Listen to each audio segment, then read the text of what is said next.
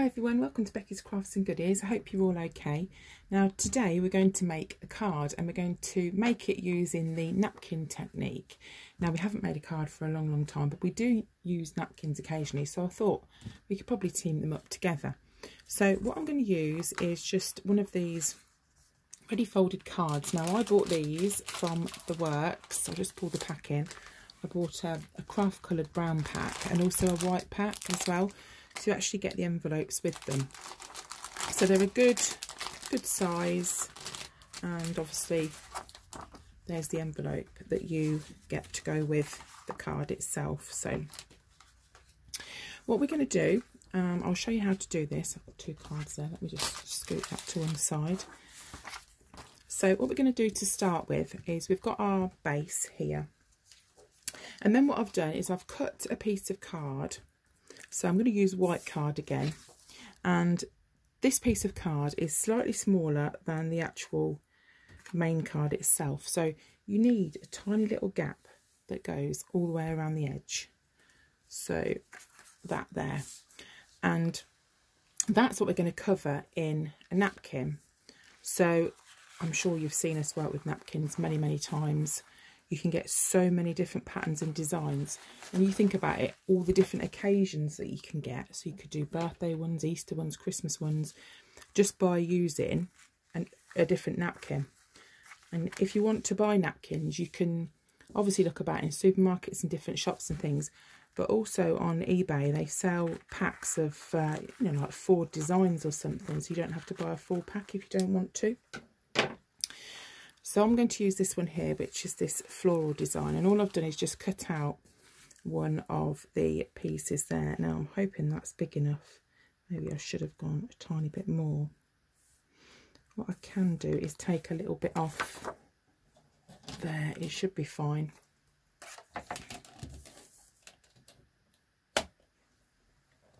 There we go.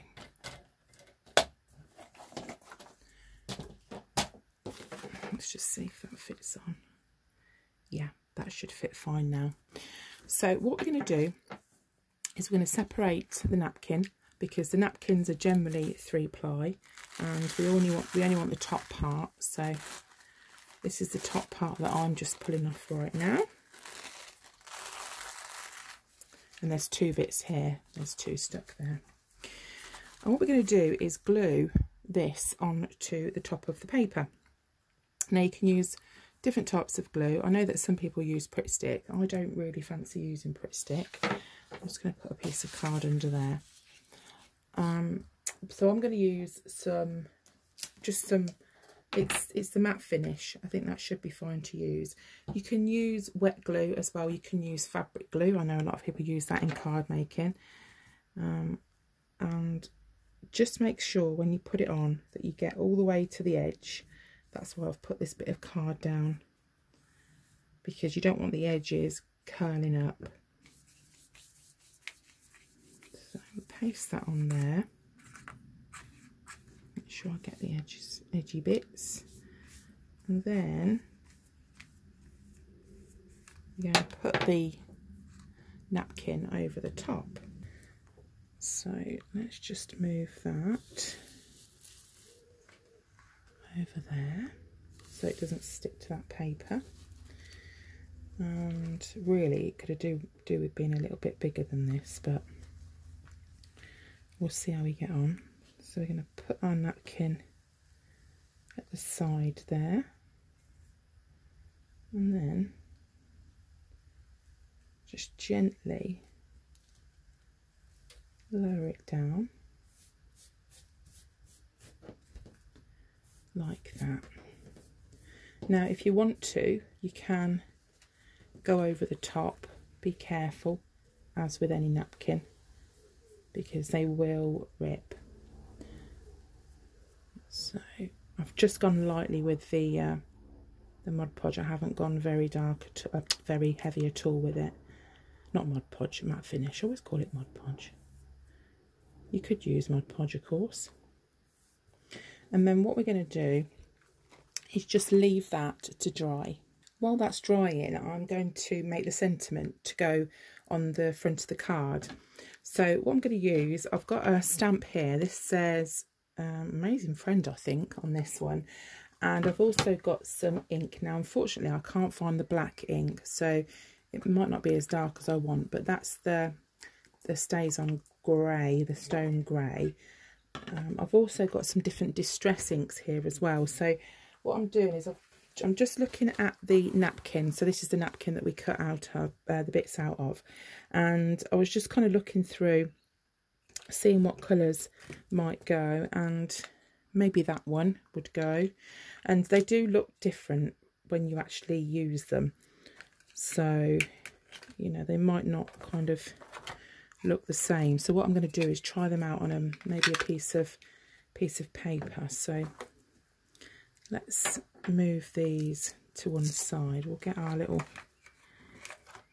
blending tool. Let's move that over there, and we'll get our stamp. So what we need here is just a piece of plain paper. Get your stamp,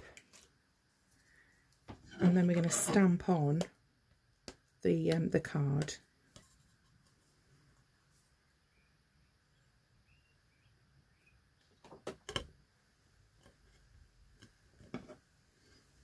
So there's our sentiment there, and that says Amazing Friend. Let's just pick that up so you can see. And then we're just going to trim off around the edges.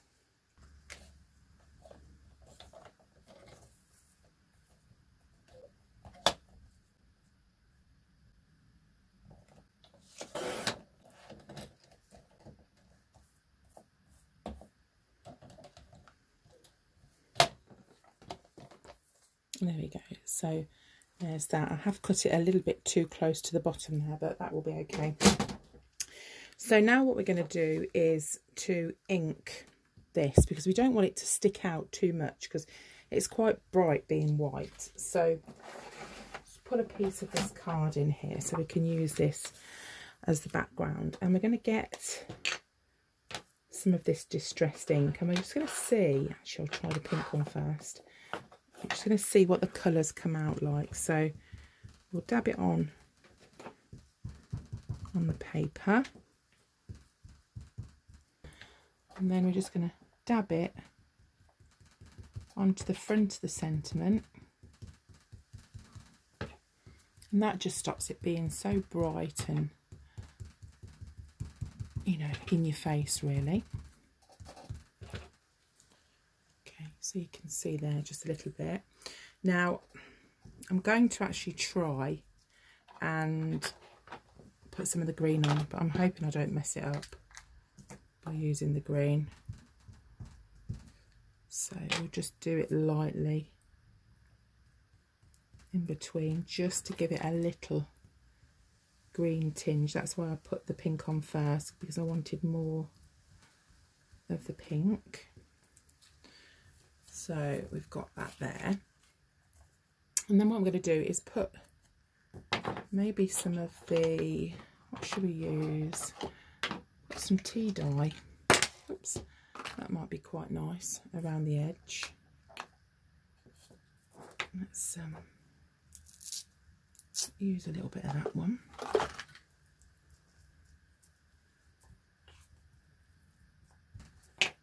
So just going to darken up the corners a little bit.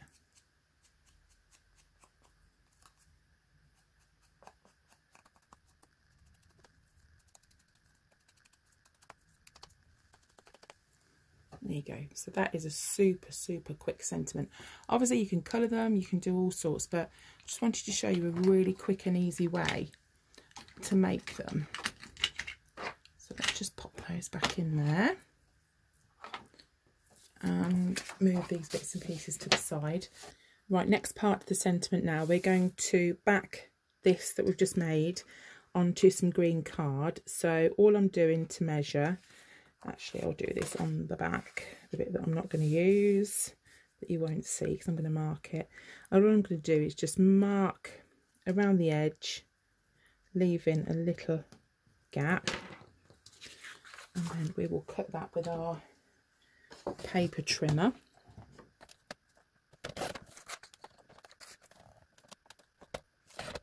And then we will use that bit. We'll just get rid of those. And then we will stick this on to there. And for that, I'm going to use some of these sticky foam pads.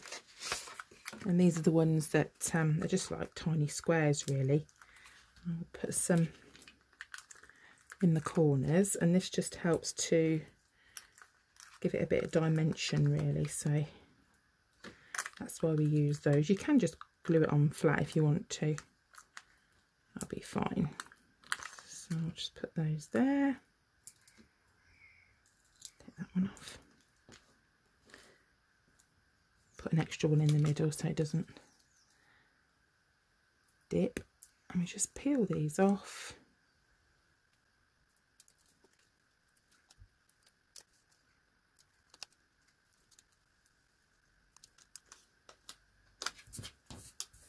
And then we're going to stick that on here.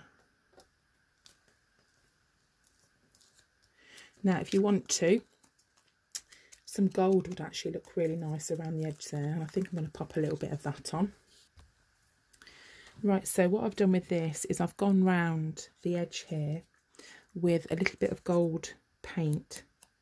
So I thought that's made it stand out quite well. So I've just used my little dabby tool and just gone around the edge. So that's our sentiment done. So now what I'm going to do is just see if the napkin's dry, and we'll cut the excess napkin off. Right, we're kind of dry, I think.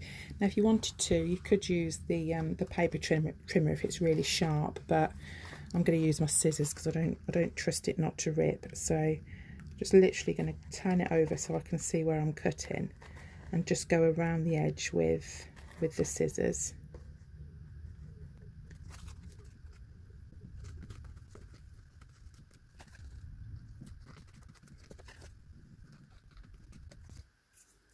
So what I'm going to do is, that's all dry and cut. I'm just going to go around the edge with a bit more of the green. That's called Shabby Shutters. So that's the Tim Holtz distressed ink. So I'm just going to go a little bit around the edge there. If that's not dark enough, we can try a different one. Let's have a look what else we've got. I think I've got a dark one. This is called Forest Moss. Let's try that one because I think that other one's a little bit too light. Yeah, that's better. So we'll go with the Forest Moss one.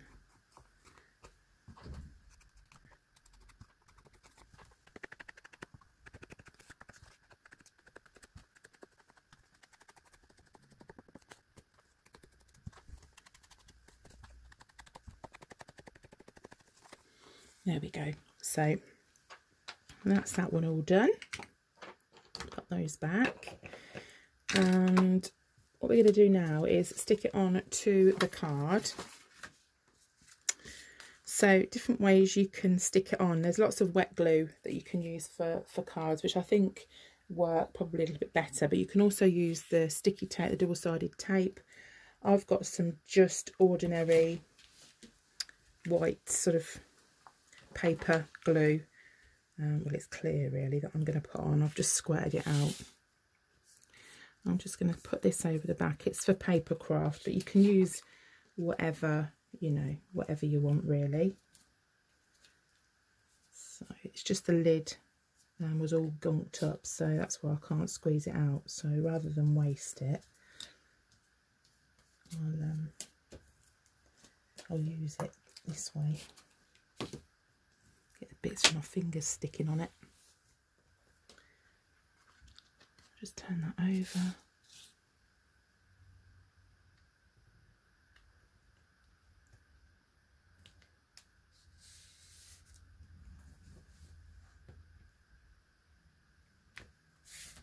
Pop that on the front.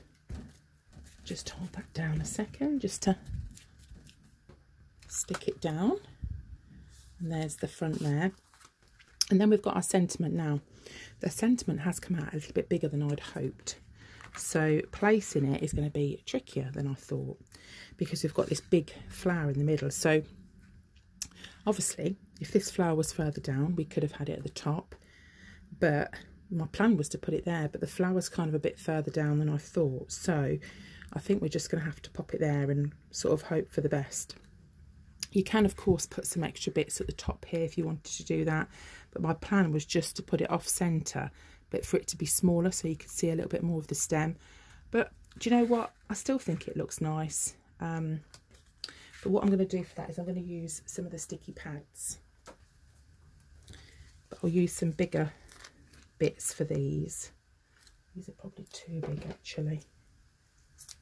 Just chop those in half. I like them when they kind of stand up a little bit. I've got some cut here ready actually.